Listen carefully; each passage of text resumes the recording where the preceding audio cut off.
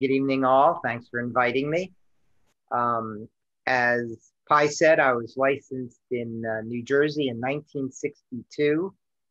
In 1966, I earned my first DXCC. In the 1980s, I was traveling around the world on business and started operating from Asia, specifically the United Arab Emirates, for well, I still go there to operate when there's no COVID. And I became more of a DXpeditioner than a home operator, although I still operate contests. I currently have 3,140 challenge points. I'm at the top of the DXCC, but my love now is going around the world. So, and I've lived here since 1986, and Pi still calls me in New York. So there you go. I'm not a native.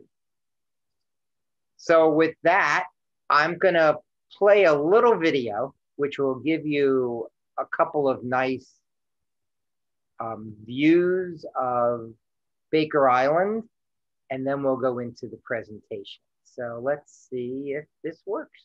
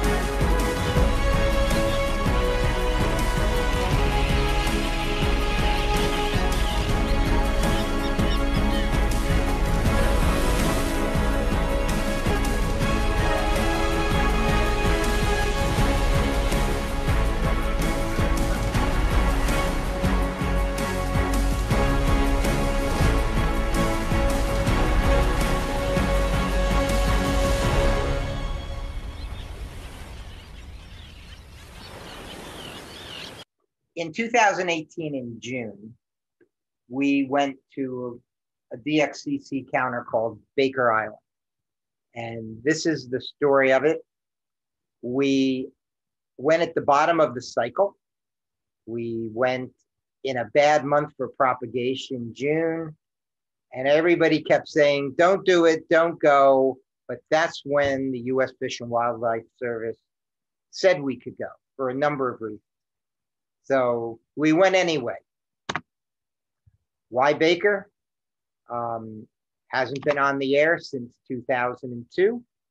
The last operation made 17,500 Qs.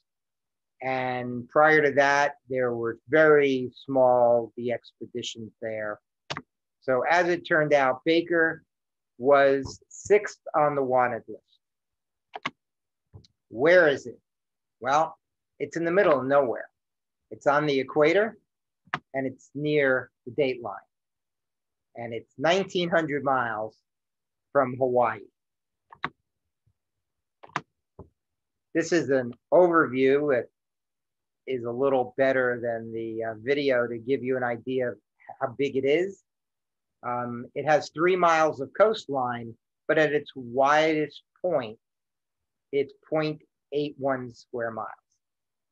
So it's about a mile across at its depth. A little bit of history. It has Nantucket roots. The whalers made it there and discovered it in 1834. They were on the Gideon Howland ship, but the captain named Baker after himself. So it's called Baker Island. In the mid-1800s, as happened in many parts of the world, the US passed the Guano Act, and they claimed Baker and Howland and Jarvis and a whole bunch of the islands that were uninhabited in the Pacific to mine guano. Midway was another one. They actually set up a little colony in the 1850s, but once the guano was cleaned off the island, they abandoned it. In the 1940s, the military went in. In the 1930s, a group of Hawaiians were dropped off on both Baker and Howland and other islands in the area like Palmyra to try to colonize. But once the war broke out, the military moved in. You remember the picture, you can see what's left of the coral landing strip. As I said, it's just north of the equator. It's treeless. There's not much there. We were told it never rains on Baker. You'll see later that it does rain. 7 to 10 million birds. Noisy. That's the QRN on the island. They never shut up, even at night. There are terns, boobies, minor frigates, not the ones that giant ones that live up in the trees. Noddies, tropic birds, curlews, plovers. We didn't see a lot of plovers on this trip. In 1974, it became a national wildlife refuge. And in 2014, a whole bunch of these Pacific wildlife refuges were merged together. And that now includes Wake and Johnston and Palmyra, all the rare DXCC entities to the south of Hawaii are now part of this Pacific Remote Island Monument. As I said, in the 30s, a bunch of Hawaiian students aboard a ship called the Istaka were dropped off on this godforsaken rock. They tried to grow things they didn't grow. They did fish, and they eked out a little bit of a survival. On Baker, they create a little village called Meyertown, and you'll see some pictures of the rubble that's left. Amelia Earhart in 1936 was supposed to land on its sister island called Howland. She never made it. They wondered if for a while she mistook Baker and tried to land there because there was a landing strip. But they didn't find any evidence that she landed on Baker. These are the operators. Everybody on this team was known to me or Kevin, who was the other manager of this DXpedition. James Brooks was with me on VP8ORK, South Orkneys. He made the video you saw in the beginning. Everybody on this team had been on a fish and wildlife island. We didn't want to take people who Fish and Wildlife didn't know and might question how we would keep the island pristine as it was. And it took us 2 years to get a permit to actually go. Lots of discussions, lots of negotiation. So we applied for the permit in early 2016. We initially applied to go to Howland because we wanted it to be a commemorative DXpedition. But there were non-indigenous animal life, meaning rats, on Howland, and they were in the middle of eradicating them, and they didn't want any humans showing up that weren't on Fish and Wildlife. Again, finally in 2017 in September, through a rigorous procedure of which there were 2 other groups that were applying to go, our group received a special use permit. We could only go from a U.S. port. That's so it could be inspected by the Coast Guard. A Fish and Wildlife representative had to go with us to make sure we didn't do something bad. All our clothes had to be frozen. I'll never forget the look on my wife's face when she opened the downstairs freezer, and literally a month of clothes were among the food, and everything had to be new. We had to follow guidelines. Oh, sorry about that.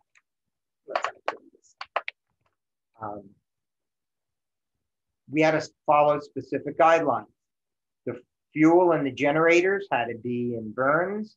So if there was a spill, the tents had to be frozen and inspected and fumigated. And all our personal hygiene had to be made from biodegradable chemicals. So no crest. We had to prepare to have 7 days of food and water stored on the island at all times in case we couldn't get over the reef. Even though we were 13 people on the team, only 11 operators could sleep on the island. We never could figure out that one. Vertical antennas only, guide and flag, so we didn't have any bird strikes. No fishing or swimming. If we wanted to fish or swim or dive, those were different permits. We had a permit for a specific use, ham radio. We had to leave the island as if we were never there. In the beginning, that meant we had to collect our human waste and take it back to the boat. Before we went, another group of NOAA had been there, and they determined that getting on and off the island was so dangerous that we might get swamped and dump our human waste in the water, and they didn't want that on the reef. So they gave us specific rules about how to build a latrine on coral rock. And we even had to get permission to call it a commemorative DXpedition. So we had 2 choices. We could go from Hawaii or American Samoa. We decided American Samoa saved us a couple of days on the ocean, and we started looking for a boat in Fiji. To go from Fiji, we started asking around. We talked to 3D2AG, who lives on Fiji, about possible ships. We searched the internet, and another ham in Florida, believe it or not, who heard we got a permit, suggested we look at a boat called the Naya. It had been to Baker and Howland. It had been part of the National Geographic experienced crew that was looking for Amelia Earhart. They knew where they were going. We talked with the boat owners. We sent 2 of our crew to Fiji to look at the ship and discuss what our plans were. We told them about the compliance with Fish and Wildlife, having to leave from American Samoa. And these people knew the island and were actually warning us about it's always 100 and something degrees. There's no shelter. They knew where we were going. We hired them. It was a month-long trip between the leaving and the loading up of the ship and returning to Fiji. And the price of the charter was $350,000. So what is the Naya? It's a live-aboard scuba dive boat, steel hold, 120 feet long, sleeping quarters for 18 plus crew, 9 knots. It was fairly quick when you look at sailboats and similar ships. Large storage capacity because we were going to have 2 tons of gear. Knew where we were going, excellent reputation, and we hired them. Planning, we had these tents left over from the South Orkneys. So we cleaned them. We put them together in Georgia, made sure they were still worthy.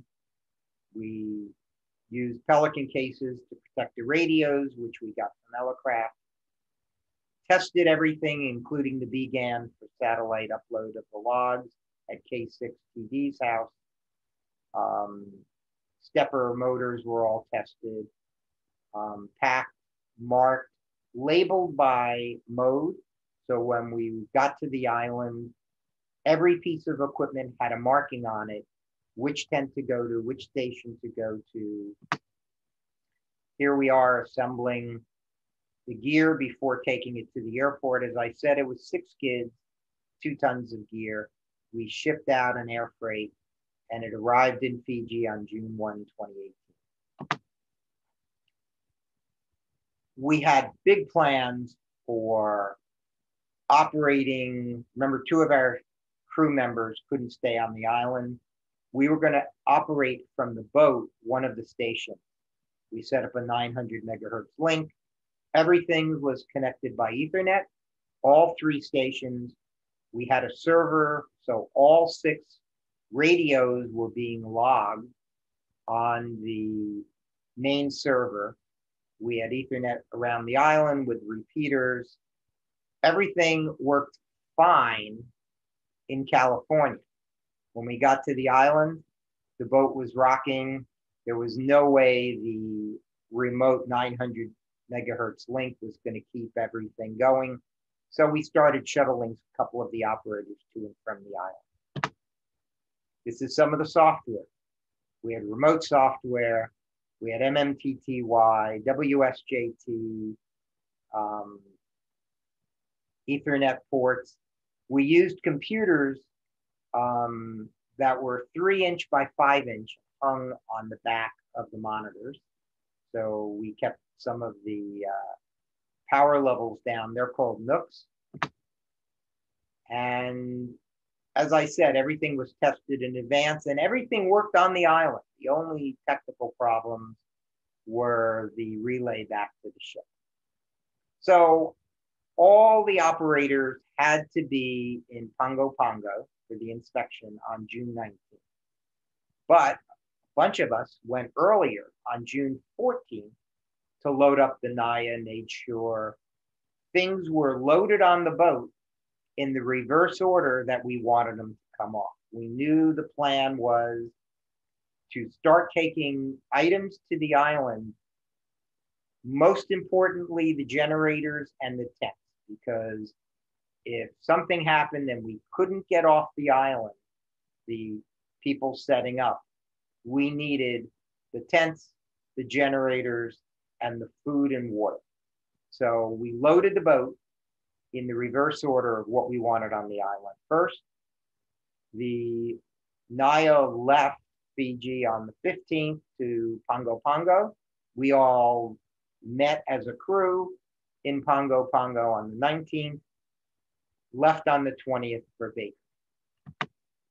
Here we are on the 19th, meeting the whole team and the whole crew of the ship for the first time and going over those plans on what to do when we got to the island.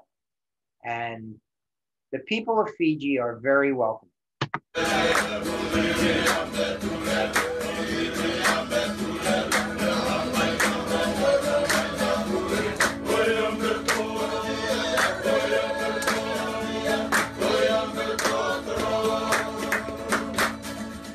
Every night we had a concert. There's the crew. You can see that there was more crew than ham radio operators. And we could not have done this without. If you see Big Mo, the skiff driver, down on the bottom, he could have quarterbacked any NFL team. He would pick up a 500-pound case of something and just drag it along by himself. And Vanessa, who was sort of like the crew hostess, she could lift anything Mo could lift. Here's the chef preparing dinner. This is our meals. 20th, we left right on time, passing the Fish and Wildlife Coast Guard inspections. A couple of pictures of on the way. We operated FT8, Maritime Mobile, because we passed through some very rare grid squares. And as you know, people collect everything in ham radio, including grid squares where there is no land. The seas weren't too rough. We passed right by an island called Nikomororo.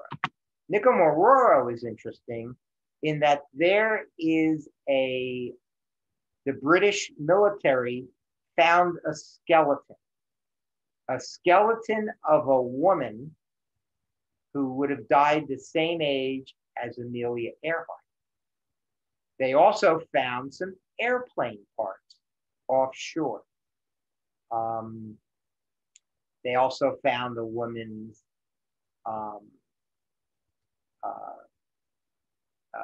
where you keep the makeup compact. And they have since done more investigation of the skeleton, which they sent back to England. And they're convinced it's her, but they haven't gotten any DNA off it to prove it. So anyway, we were going to dive off Nikomororo for a couple of hours because there was a picture taken that they thought was a landing gear. Well, we had to tell, because we were entering the water of Kiribati, that we wanted to do that. And they said, oh, we'd love you to dive. Come pick us up. The problem was to go to Kiribati to pick them up would have been 2 days sailing in each direction. So that idea went by the boards, but it was good to think that we may have dived and found the plane of Amelia Earhart. As it turned out, National Geographic went there after we were on Baker. They spent 2 weeks diving and they didn't find anything. So here is that little area where you see the light water that from the sky would look like a landing strip. It was really a lagoon, and everybody figured she landed there, but there's no sign. We finally crossed the equator. We started seeing birds, good sign. And on the morning of June 25th, 5 days later, we woke up to Baker Island. And if you see that little line sticking up in the middle, that's the day beacon, because Baker Island has a lighthouse on it, an unlit lighthouse, which is why they call it a day beacon. You can only see it in the day. Here's our welcoming party, bunch of birds, millions of birds. And as you got on the island, you could smell the guano, and that smell never left you. Here I am with Kevin and a couple of others from the ship heading to the island. There we are beginning to survey where to set up. The initial permit said we had to stay on the beach. Well, when we arrived and it was 7 a.m., the beach was already 100 degrees. And the hill you see to the east of us was blocking the wind. So we would have roasted there. Our Fish and Wildlife monitor said, you're going to die here. We're going up on it. This is our pontoon boat. Noah had been there about a month before us, and they had a boat with a slight undercarriage, and they radioed ahead before we left and said, if you come here with the equipment we think you're going to use, you will die. You won't get over the reef, because where we were planning to land, no one had been there in about 6 years, and the reef was filling in, and it wasn't as deep as we had heard. So Rob, the Naya owner, went out and bought this little red pontoon, and his wife had dinner with us before we left, said, you know, most people have midlife crises and buy a red BMW. He bought a pontoon. This is how we got on the island. And if you look, you'll see some stingrays swimming around the boat.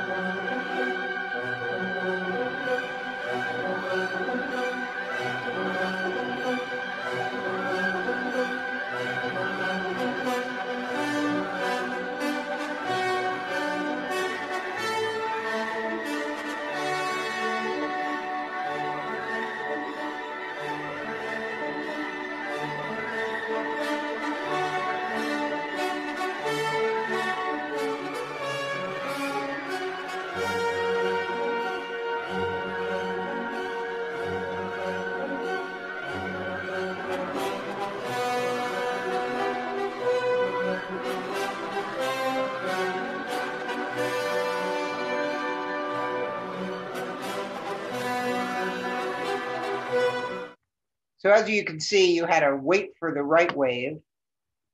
And that was a boat with one person on it. You can imagine when it's full of the gear going in, but we didn't lose anything. We had a couple of people fall off, but we didn't lose any gear. Here's the crew in action carrying the heavy equipment. Here's our fish and wildlife biologist helping drive in the stakes for the tents. She was great. There's more equipment. I believe there were 20-odd trips bringing in the gear. The really heavy stuff, they had a bigger pontoon. They dropped it off in the water, and the Fijians pulled it into shore. Here's another shot of the island. We set up our tents on the west side, which is where the access was. We had digital, sideband, and CW tents, operating stations. Here it is offshore, north, south. The central part was where the lighthouse was. So the CW site had 3 stations. Headquarters, which is where we ate our meals. Each day, the Naya brought in a hot cooked meal. We had snacks and we had breakfast, which was basically cold cereal, which we ate on the island. Made our own instant coffee, which I ate. Sideband location. And then the Digi site had 2 stations. Here are our antennas. We had 5 antennas at the CW site, including the 160 antenna. Sideband had 2 VDAs, a big IR and a small IR, called stepper. And the digital tent had our 6-meter station and a big IR and a small IR. If you look in the lower right of this picture, you'll see the weatherport shelters. We used them on VP8 ORK. They did not breathe, so we bought new coverings for them for Baker that were more reflective of the light and more airy. And we also, instead of having 20-foot long, 24-foot long tents, we broke them down to 2 10-foot tents.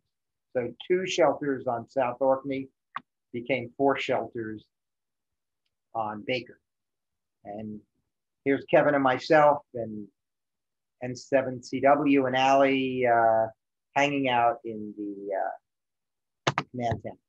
As I said, each day we got food brought in by the Naya. We ate at our operating stations, those that were operating, the rest in the food tent. Here we are putting up some of the antennas. This is the big IR at the CW. Here are 2 erected antennas. Notice the banners flying. We don't believe we had a bird strike. There was 1 dead bird on the beach. It was nowhere near the antenna. She didn't count it as a bird strike, and that was important because the Fish and Wildlife rules were if birds were dying because of our inhabitants on the island, we had to shut down and leave. More erection of the antennas. This is what the antenna site looked like from the CW tent.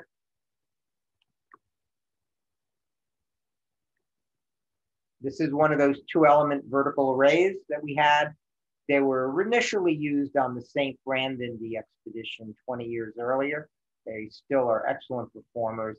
They can be directed at your target audience. We had a 6-meter 3-element beam. We were going in late June. We thought we'd have some 6-meter propagation back to the States. We didn't. The view from the beach, you can see the tents in the middle, sleeping tents. We had Big Agnes tents from REI. They were great. We called them the Hilton. Go in there during the day and it's over 100 degrees. Go in there at night and it's a cool 85. Sand everywhere. You just lived with it.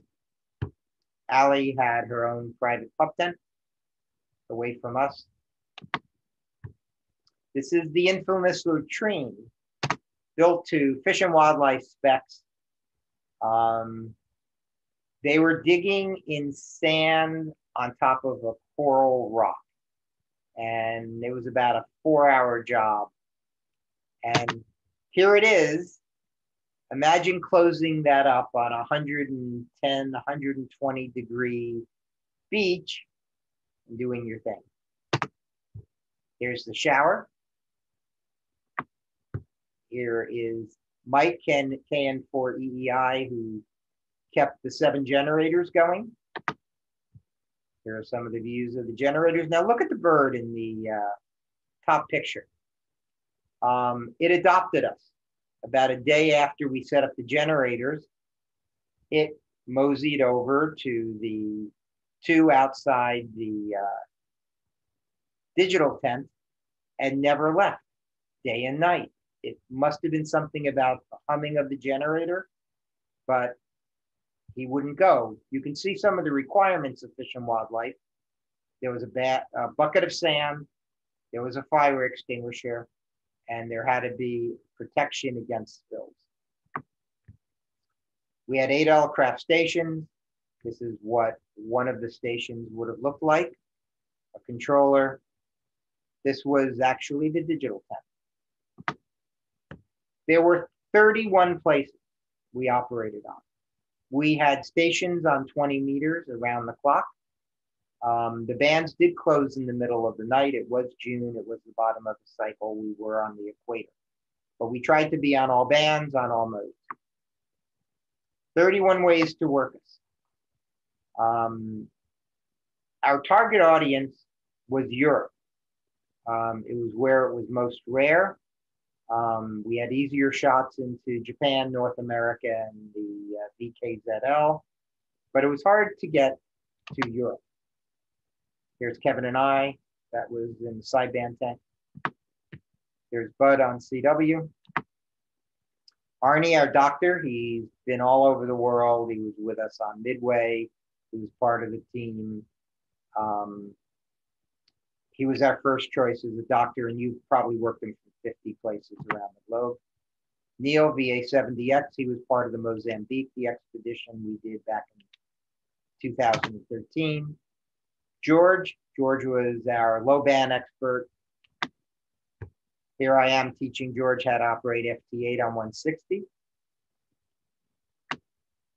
9V1YC, he made the video you saw in the beginning. He was with me on VP8ORK, Midway, various other places. Tommy is AA7JV's alter ego, where George goes, Tommy goes. This is my good friend N1DG. Those of you who are in CW Ops know Ken. I met Ken in 1987. I had just been in Dubai. He worked for our distributor of the company I worked for in Japan. And he was visiting the company in Massachusetts at Cottage Park in Plymouth. And he kept looking at me funny in the meeting. And he said, "There's a ham radio operator that has your name." And I asked him what ham radio was. And he started describing it as I started laughing. And I said, "Yes, Ken, I am that Don Greenbaum." And it turned out he had just worked me like a month before from Dubai. He's been at my house with his family. I've been in Japan at his house in Tokyo. He's been with me in about 5 countries operating. Went with us to Mozambique. He was my first choice as a Japanese-speaking ham when we were putting Baker together. Here he is operating.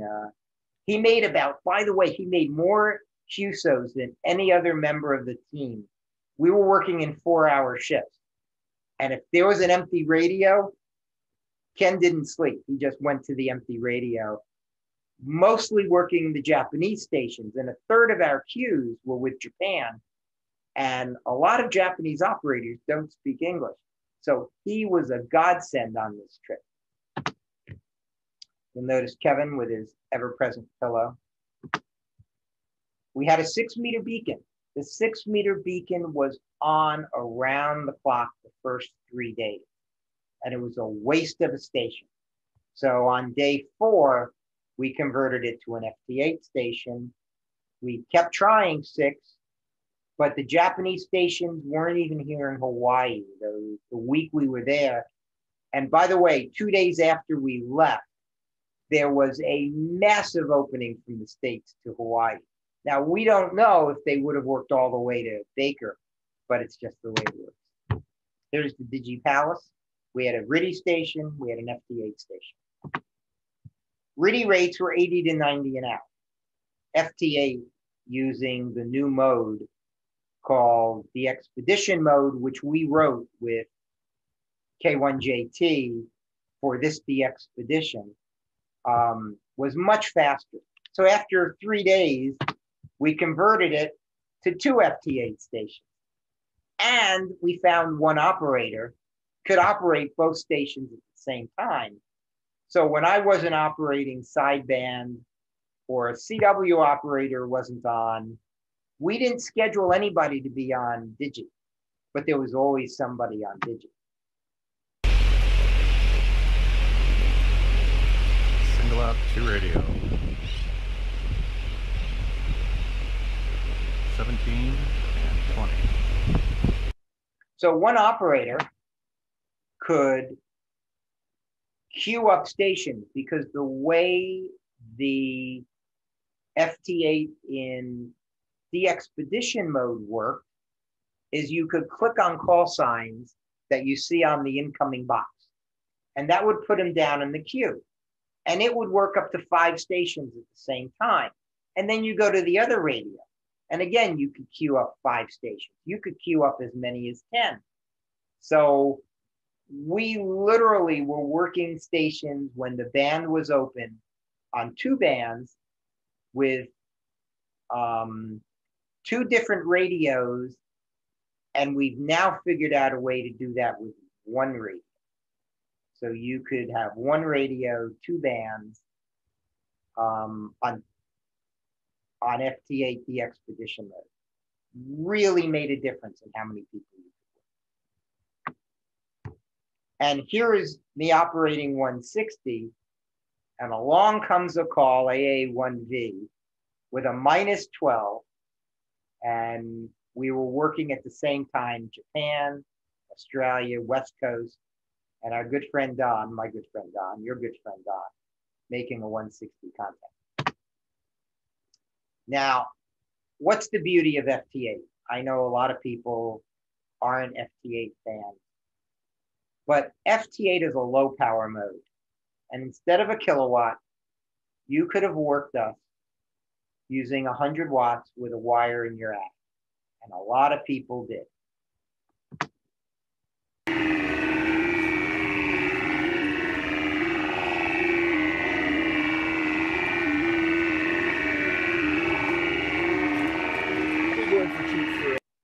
That is the Chinese woodpecker. And we're a lot closer than you are. So what happened is when that noise hits the band, you generally turn off your radio and go to sleep or watch the birds. But FT8 decodes through that mess. And we were able to make QSOs over that racket. But there's a downside of FT8. Anybody can copy your call. And what happened is people pirated KH7Z. But one of the pirates was not smart enough when he entered our call in the call box to change the grid square. And we were getting all these requests to check the log that people know they worked us. And one ham from Vienna said, I know I worked you. I saw other people working you. And he sent me a JPEG when we got home of his QSO. And I'm looking at this picture and I'm saying, he's not in the log. He's not in the FT8 log that it creates of all the activity. And then it dawned on me. The pirate was operating from K077, which is downtown Moscow. And not only that, but the signal report that people were hearing them was +7. And you just don't hear Baker Island at the Antipode from Vienna at +7, as good a mode as FT8 is.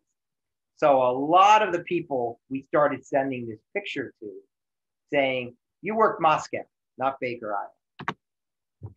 However, there were a lot of people in the log, almost 900 of them, who never made a QSO with us on CW or sideband. And it was a very productive mode. So just briefly, high rates, a better digital mode than RTTY. People who don't have good antennas were able to work us. Hell, AA1V worked us on 160, but Don has a good station. I'm just kidding. You get digital FT8 just as well as you get it for RTTY. A lot of new operators that don't operate CW were able to get us in the log.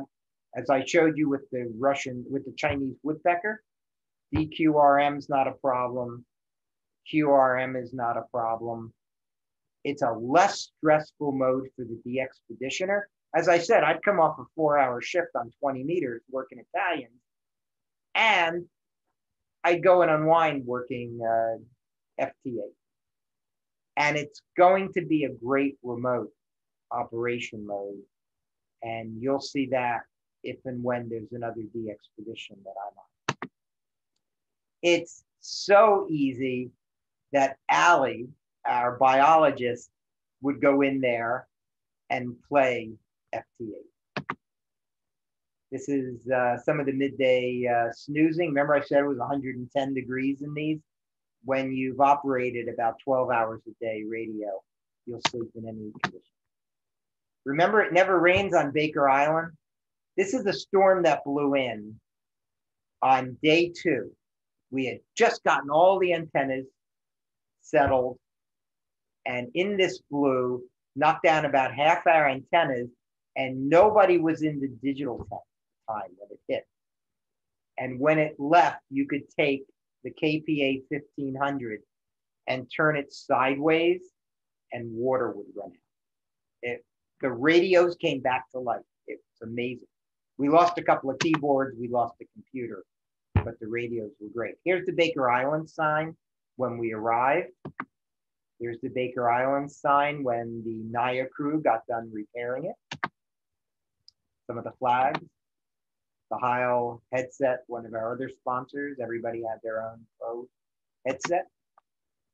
Some of the meetings we had each day. What areas of the world were we missing based on the pilots?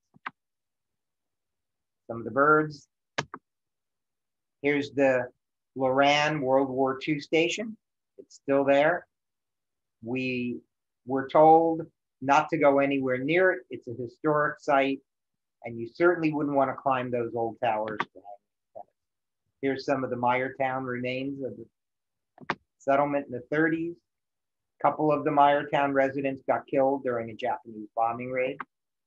Here's an old guano era anchor rotting away.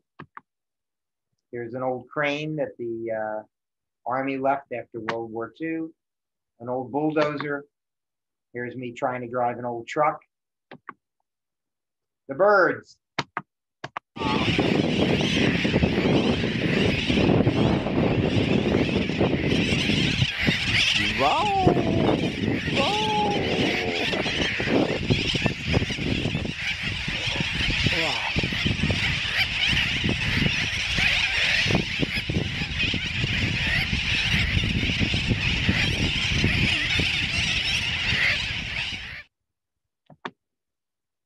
More pictures of birds.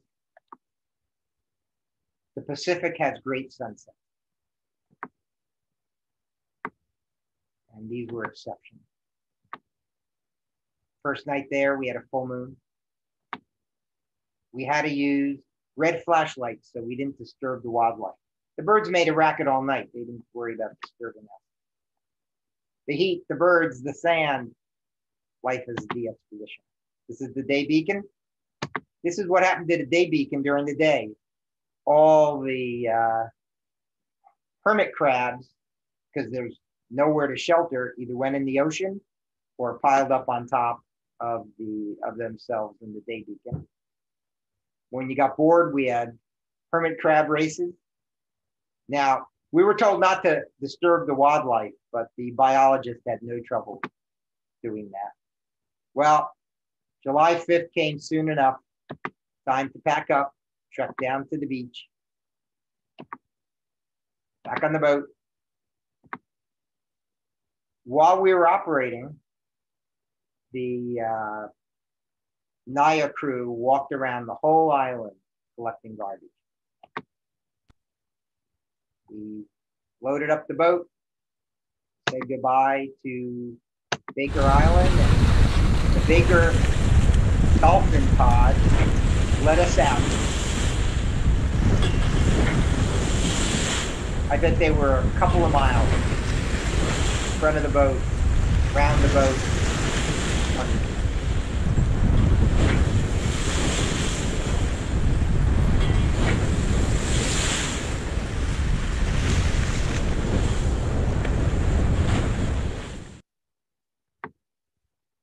We did some fishing on the way back. There was no fishing allowed in the reserve. We caught up on some sleep. Here's a quick tour of the boat. I won't bore you with it. Each two of us had a room with its own bathroom. Those are the bunks. It was pretty fancy. We had a little celebration at the end.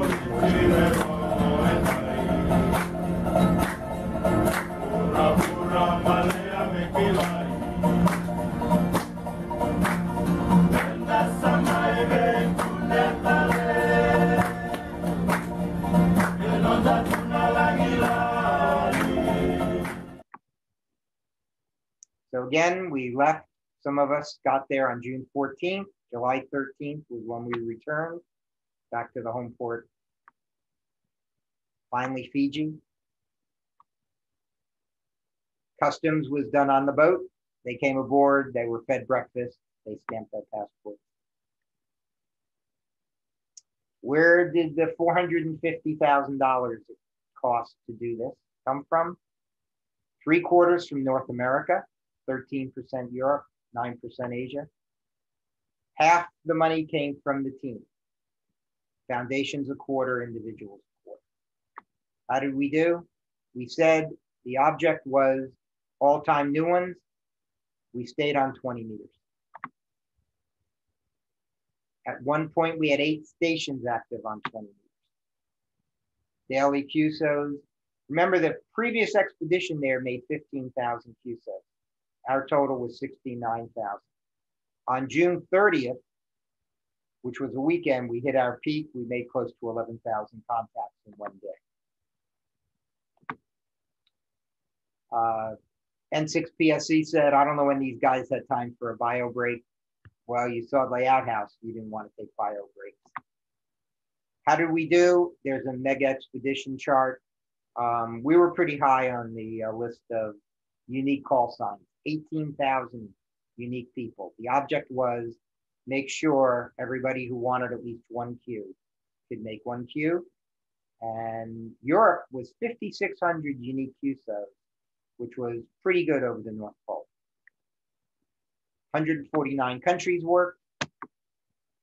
17% of all the queues were Europe. Again, QSOs per band, 20 meters, the money band.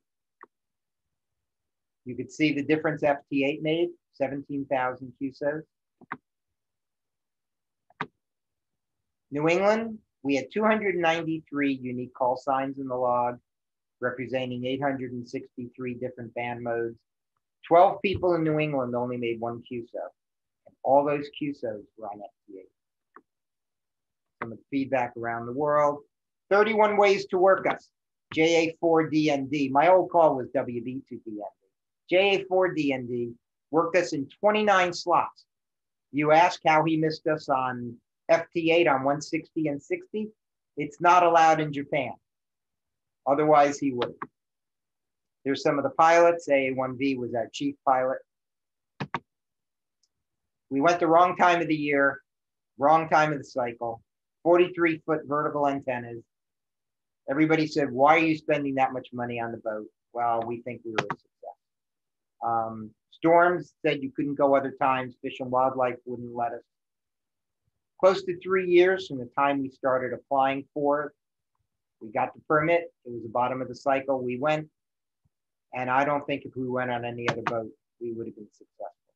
So here we are on the island. Northern California gave us the most money of any DXpedition, of any DX foundation. They were $75,000. Telecraft, radios, DX engineering gave us coax, gave us anything we wanted. Here's the QSL card. We hope you have one. Bottom line, we went there to give Fish and Wildlife proof that we could run a DXpedition without breaking rules, getting injured, ruining the island, and putting a lot of all-time new ones in the line. Thank you. Okay. Hey, John, thank you. I have a couple of questions, and then we'll let some of the others. But you got to tell me the whole thing about you guys wanted to go to Howland, and it said they said that hams and rats didn't. They weren't good company for each other or something like that. No, they were afraid we bring more rats on the island. Okay. All right. And look, you put 13 hams together, some of them are rats. Yeah, that was my take. Right. Okay. Now the whole thing and I'm wondering whether anybody wants to ask the question that doesn't know the definition of guano, but something that comes to mind with that is I was remembering that a character in the Dr. Strangelove was Lieutenant Bat Guano, and I'm wondering whether you had any insects there. You guys, had like the tents open and everything else. I would think that would be something that would have been around a lot of guano. Well, there weren't, except on day 2, Allie noticed a ladybug. Ladybugs are not native to the island, nor have they ever been registered as being on the island. And she was terrified that we brought them with our tents. And she was and she mentioned it to us, saying, "You sure you fumigated this right?" And I inspected it. I didn't see anything. And there aren't any bugs in Fiji either. Well, 2 days later, she was on the other side of the island, and there were millions of them. Oh, wow.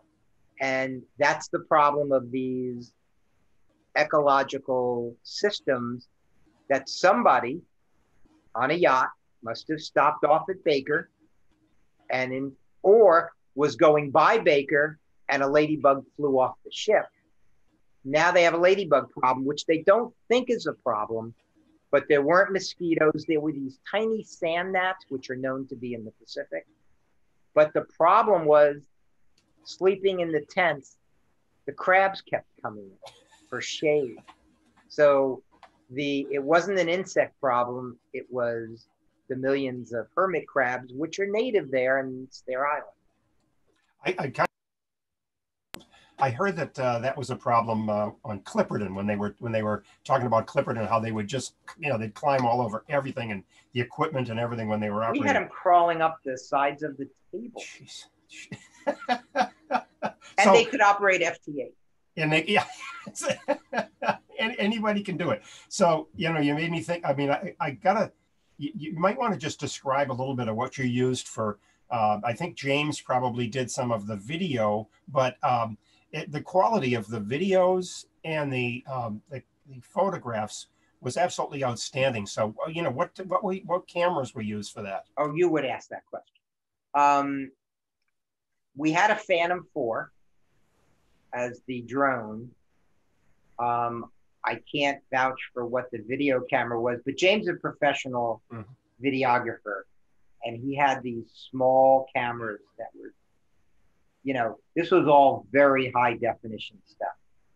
Ken Tanuma took most of the pictures of the birds and other ham operators, and he had a very fine camera too. So, there was a Nikon D something. I couldn't tell you the exact. No, but the thing was the quality was outstanding all the way throughout that. So it was obvious, and I'm sure, it was good to see Ken there too. But I didn't realize just how outstanding an operator he was. So that's you can when next time you talk with him, tell him that I was very appreciative. I always take Ken with us because he makes us look good.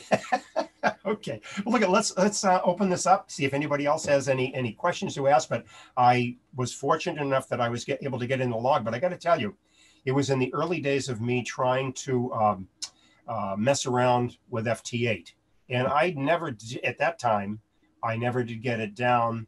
And so that was one thing I didn't do, was to get a digital QSO with you guys. But I definitely needed to get you on CW. I had worked the other guys, 20 years before on phones. So I was very appreciative of that. And I did get you in a couple of bands, but, let's let it open up here and see if anybody else has any questions for you. I have a question, K1WCC. Hey, Henry. Yeah, and that question is, how did you find a freezer big enough to freeze those tents so they passed inspection? So we had them fumigated in California, and we shipped them to Fiji. And because they were in Fiji isolation so long, if you couldn't fumigate, you had to freeze. You fumigated, and then they were kept in quarantine. You didn't have to put them in the freezer. So we avoided that, but they were fumigated by chemicals. The clothes we couldn't. That's why we froze our clothes. Okay, they seem pretty big. Yeah. Put in a freezer.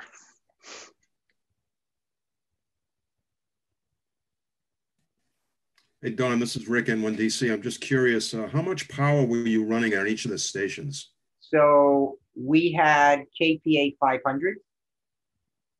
We had one KPA 1500 for 160.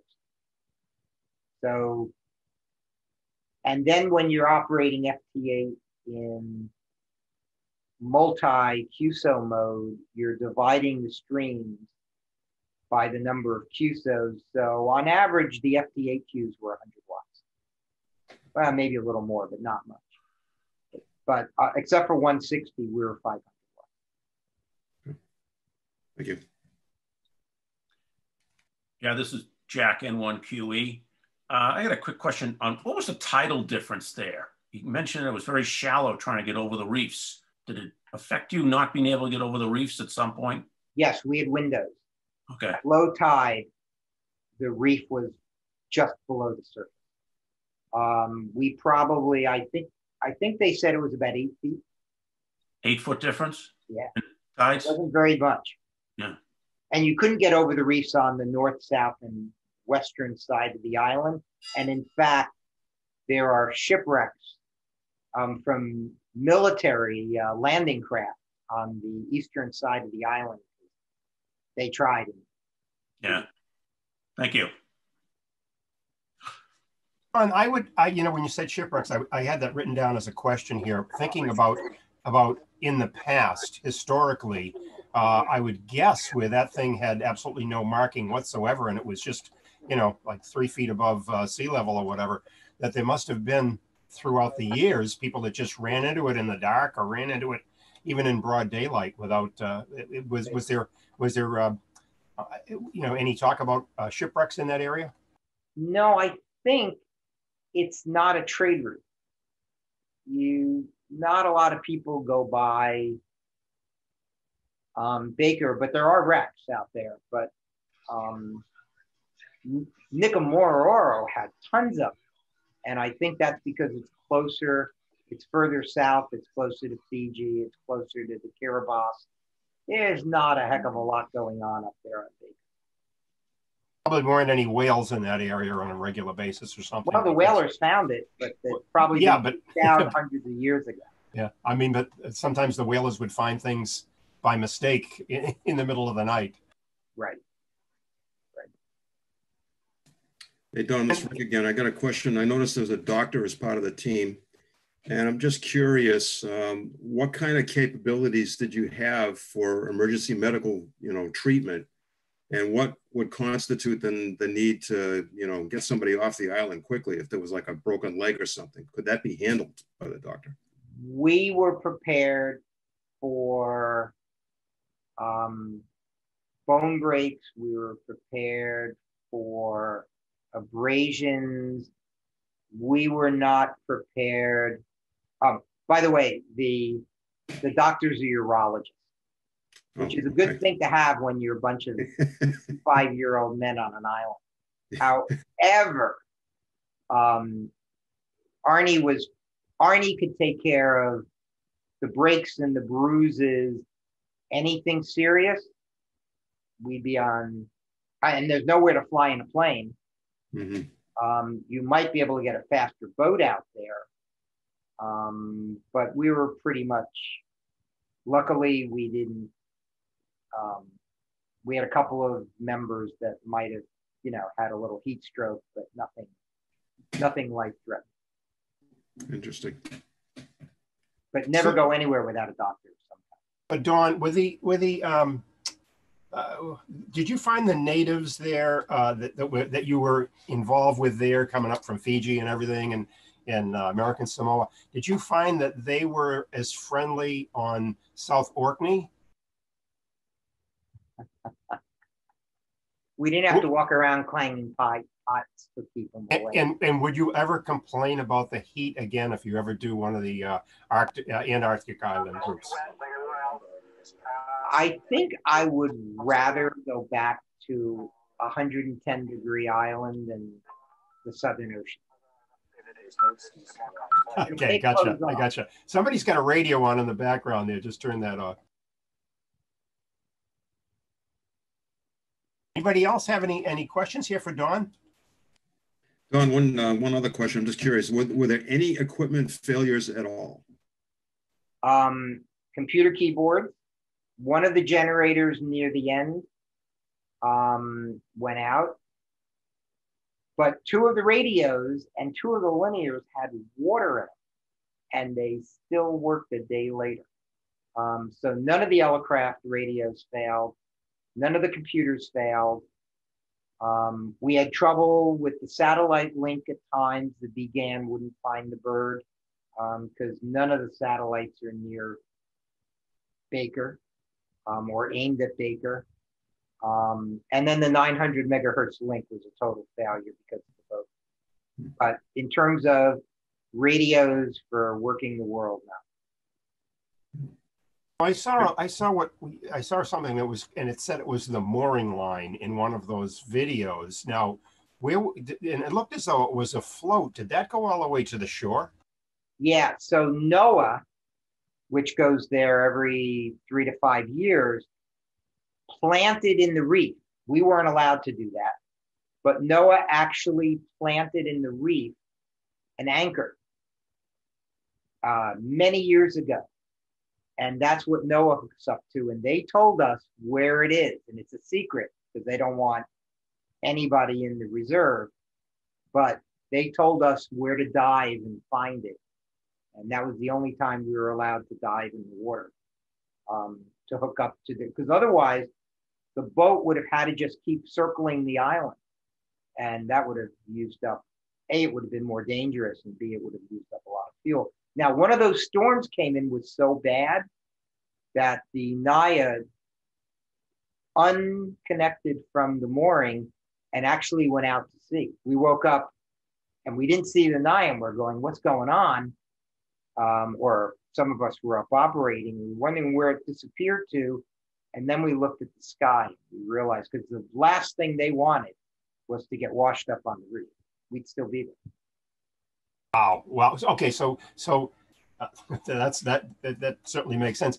But what I thought of there as an afterthought, or for any time in the future, would be that if there's that ability to have a line that's going over like that, and you had the problem with the 900 megahertz link, could a cat cable be strung to shore? No, they were pretty far offshore. What's cat, 300 feet? Okay, yeah.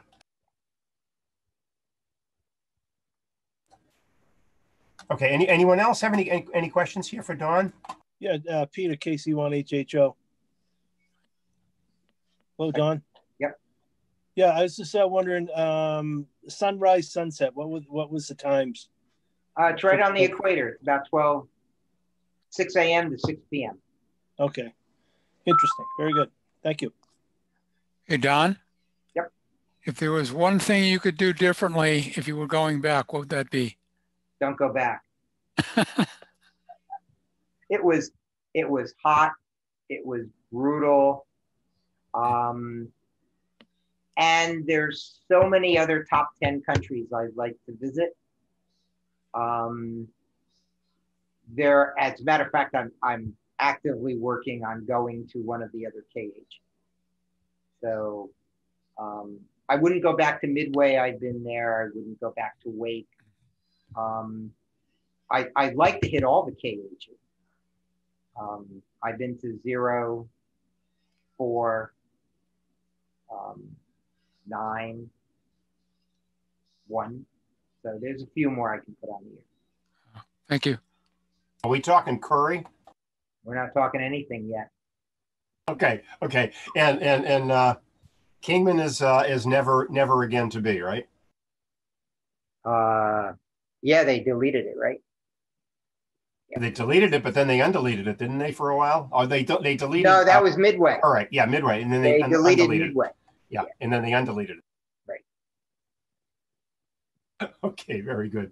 Well, I'm thankful that I was able to work you guys there and appreciate all that effort that went into that. That was an outstanding presentation. We certainly thank you for that. Cool. Wow. We were glad to work you. And we're going to tell Don that you were talking about him during the presentation. Oh, he'll watch this, I'm sure. Okay, very good. Thanks, Don. You're quite welcome. This was fun. Good Thank night, you all. very much, Don.